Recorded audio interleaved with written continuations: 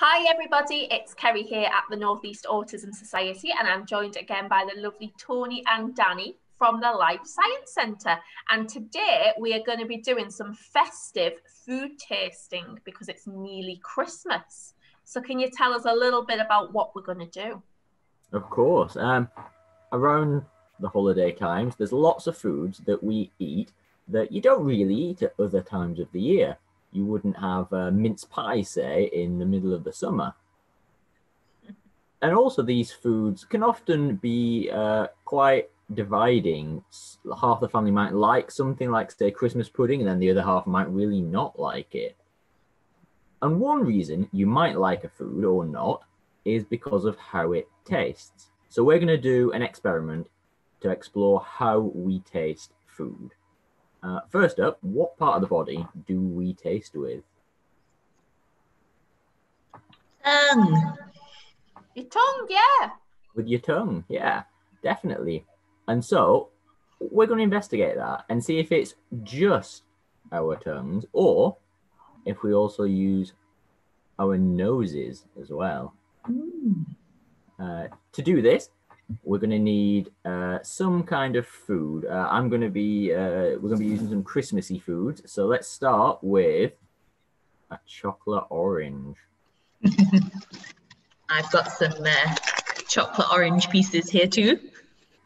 And I didn't bring mine, so I'm just going to have to watch you two try the chocolate orange. Oh no. We'll let you know how it tastes. What we're going to do is we're going to pinch our noses and then take a bite of our chocolate orange and keep our noses pinched. And while we're doing that, and while we're eating it with our noses pinched, we're going to think about what it tastes like. While we're doing that, I'll do a countdown from 3. When I get to 1, we're going to unpinch our noses and see if anything changes. So, okay. Got my chocolate orange at the ready. I like this when you get to really focus on the flavor of your food.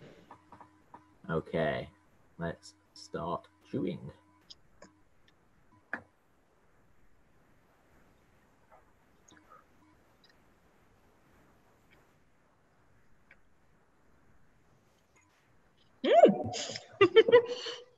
It got really suddenly orangey.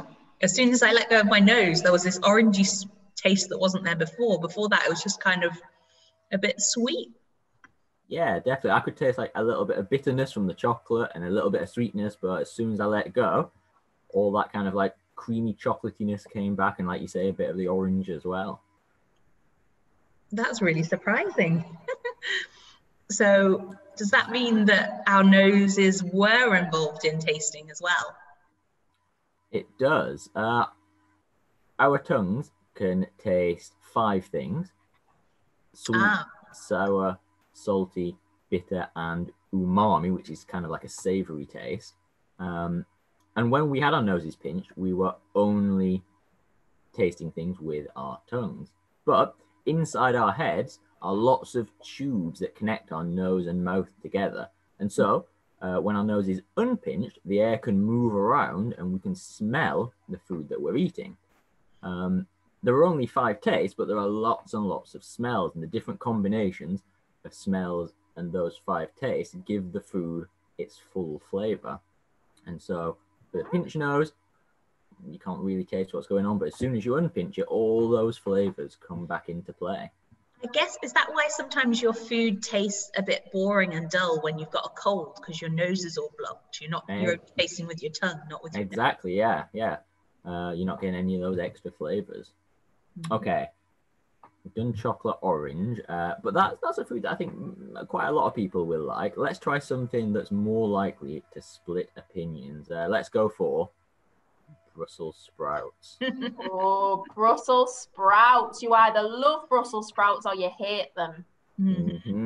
Okay, same as before. We're going to pinch our nose, eat it, and then after a countdown, we'll unpinch and see what changes. Okay. Let's go.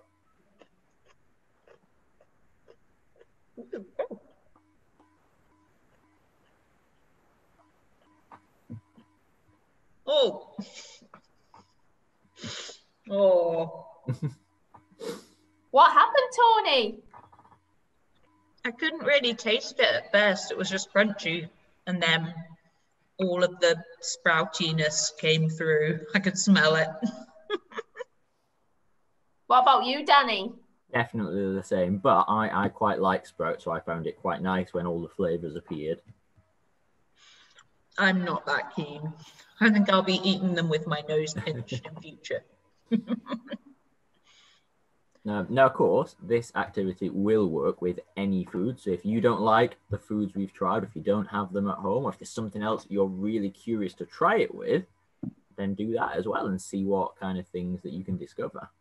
I'd be really keen to try it with a mince pie because they have the sweetness of the fruit, but they also have the spices, things like cinnamon and cloves and things that are in there.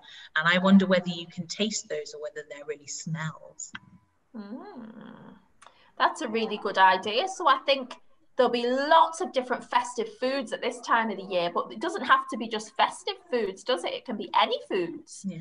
So I think what we'd like is for our young people to have a little go and experiment, and remember to hold your nose and then 3-second countdown and then see if the taste changes with the food. So let us know what you try.